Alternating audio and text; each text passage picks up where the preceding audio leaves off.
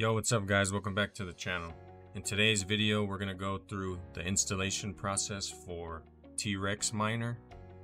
And just keep in mind that T-Rex Miner only works for NVIDIA cards. It does not work for AMD cards. And with that being said, let's get started.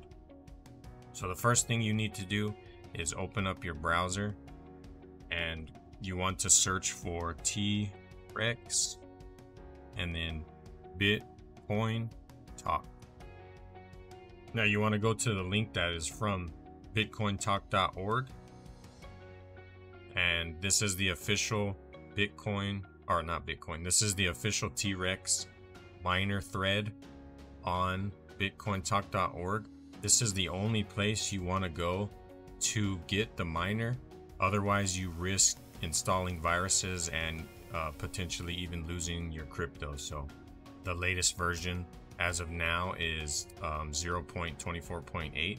So once you're here, you want to go scroll down and go to the downloads, and you want to open up their GitHub link. So I'm going to open that, and then here's where you can get it. And the reason why I say go to Bitcoin Talk is because if you Google just T-Rex miner, there's a lot of fake GitHub pages. So you just want to always make sure you get it from here just to be safe. And I'm on Windows, so I'm going to download the Windows version.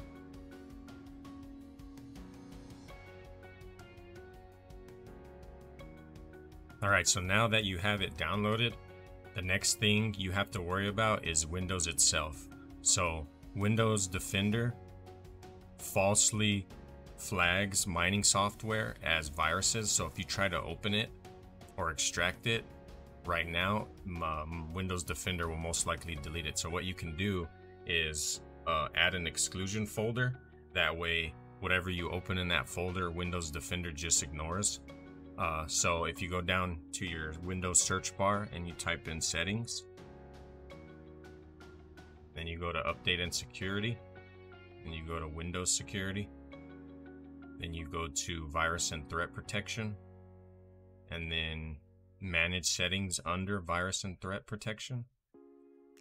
And then you want to scroll down to exclusions. You want to add or remove an exclusion. And here's where you can add a folder. So for me, I created a mining folder in my documents folder. And so once you created the folder where you want to run your miners, if you go to add an exclusion, then you hit folder, and then you can browse to that folder. So mine is mining. You just hit whatever your folder is, you click on it and you hit select, and then it'll show up right here. As you can see, this one's mine. So once you've done that, you can exit out of this, exit out of that, and you want to go wherever you downloaded the miner to. So mine's just in my downloads folder, and I'm gonna basically copy and paste it.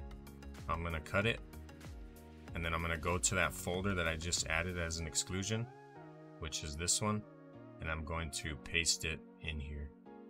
And the last thing you got to do is just extract it. So I'm going to extract it to its own folder, and I'm just going to rename it real quick just to follow the format of my previous installation. And that's all you got to do as for downloading the miner itself. Alright, so for the final part of this, well, not actually the final, there's two more parts. So this one is just going to be running the application, and then I'm going to show you some tweaks that you can do. But anyway, let's go into the folder, and these are all the templates for the pools and the token that you're mining, or coin that you're mining. I'm going to be doing Ethermine and ETH, and so what you can do is go to ethermine.org/start, and this is where you can get the servers and the ports that you need. So if you open up, right click on the batch file that you want to edit, I'm going to edit this one. And so here you need the server and the port where you're gonna mine to. So, and this one's for Ethermine. All the other ones are different, but if you open up the template, it basically shows you just have to go to whatever pool's website and get the infos like this one. So I'm in the US, I'm going to use US2. So I'm going to replace EU with US2, and then the port I'm going to leave it at 4444. Now if 4444 doesn't work and you're getting like connection issues, you want to try the alternate port, which is 14444. And then the next thing you do is just this is an ETH wallet address. You want to put your own ETH wallet address there, and then you can name your rig whatever you want. And that is a basic template. You can save this and run it and you're fine. Now let me just run it and show you that it's working. Oops, I don't need to do that.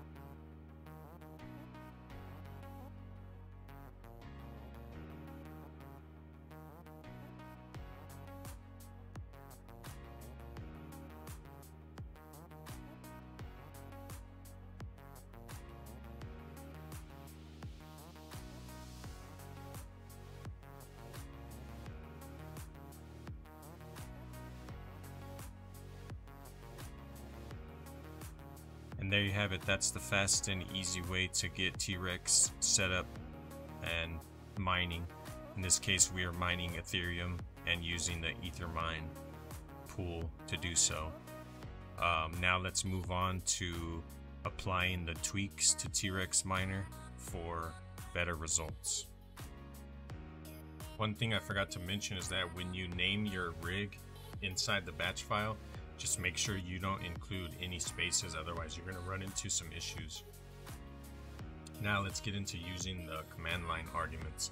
If you go to the T-Rex Miners GitHub and you click on code, you'll see a list of all the command line arguments that are able to be used with T-Rex, and I'm going to set my overclocks in T-Rex Miner itself instead of using Afterburner. So I'm going to use this command, which is cc lock, and that is the offset of your core, and I'm gonna use -502. They also have an absolute core clock lock, and that is lock-cc lock.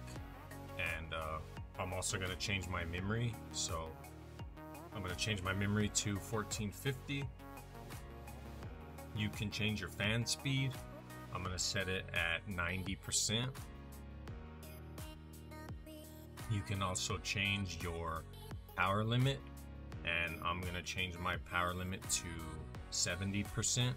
And since this is a light hash rate card, I'm going to change the auto tune step size. By default it is 0.5, and I'm going to change it to 0.1. I'm also going to change the auto tune interval, and by default that's 20, and I'm going to change it to 5.